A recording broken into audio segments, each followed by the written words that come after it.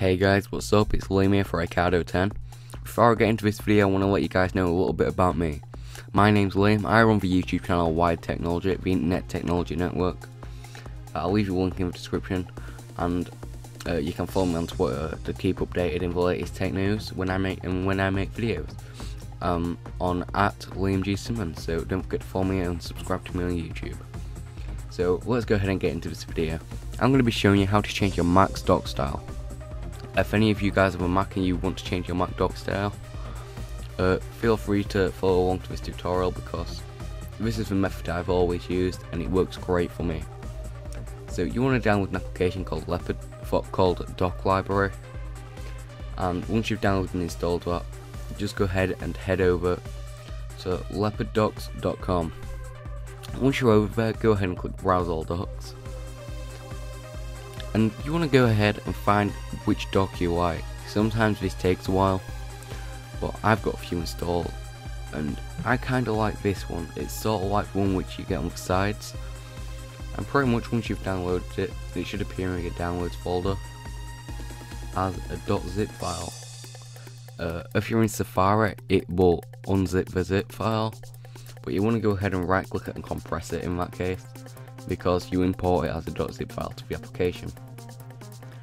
So bezel style, I want to go ahead and drag that to my documents folder. Now it's in my documents, and now I want to go ahead and open the Dock Library application back up. Then I want to click import.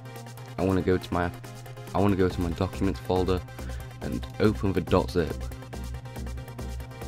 And for some reason that doesn't work. So there is a few docs on that website which don't work, and that just happened to be one of them just then. And I'm pretty sure I've got this one. Maybe I don't. Nah, right, so I'm going to be downloading the blue LED indicator. This one should work fine. Well, most of them on the website should work fine. So once again, you want to go ahead and drag the one into your documents. Go ahead and click import and click open. And as you can see, this one worked. My current dock is that. And if I go ahead and click activate, it'll pretty much restart my dock, and now we have a nice cool looking dock. So if you would like me to continue the series on this channel, leave a comment down below. Also, don't forget to like this video, because it really shows your support to me and Houston. Also, don't forget to follow me on Twitter @LiamGSimmons, and don't forget to subscribe to my YouTube channel, Wired Technology. On my YouTube channel, I try to keep you updated on the latest tech news. I post tutorials, reviews, and I have actually been asking a few tech YouTubers to make videos for my channel also, to get my channel a bit more out there, but it also helps them get a bit more out there. My channel is really small at the moment, but it's still growing. I did have an older YouTube channel with over 3,000 subscribers, but it never made partner because my AdSense got disabled. And if it was to make partner, I wouldn't have been able to make money off it because of my AdSense getting disabled. That's why I moved to this YouTube channel.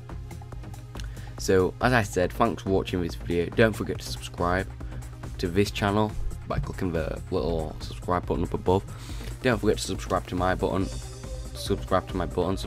channel, Wired Technology, and don't forget to follow me on Twitter @LiamGSimmons. I'll see you in the next video, guys. Peace.